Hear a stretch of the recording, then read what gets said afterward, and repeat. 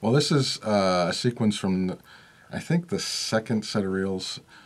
And most of the second act was Ralph and Vanellope and Felix all together on a search through Sugar Rush to make the components of her cart. So they had to play various mini games to get all the things they needed to build the car. We later decided to compress it into one shorter sequence. Yeah.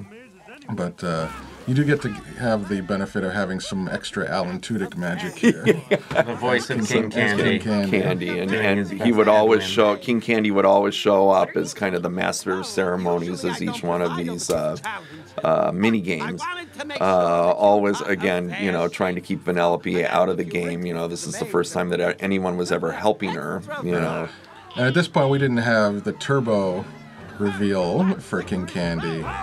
He was much more upfront about not liking Ralph, and not wanting Vanellope to succeed. He didn't have the facade of geniality. He was a bad guy, but he, in this version, he was going to be redeemed at the end of the movie, whereas now that character doesn't exist. Yeah.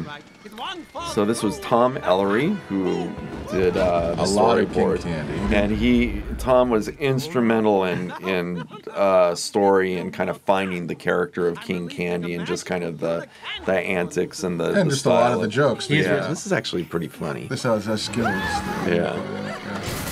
Oh, right.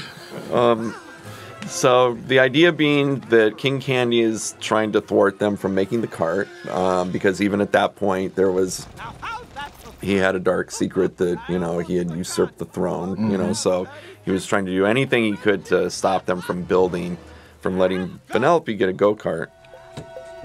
So we were using a lot of Ralph's sort of hammer hands to get out of problems. Yeah, knocking his way out of the jail, knocking through this. Well, and it was a way of saying, like, this is how, you know, someone is able to help Vanellope for the first time put together this cart. You know, that she's got this strong friend that can, you know, help her succeed in these games, you know, where she always failed before.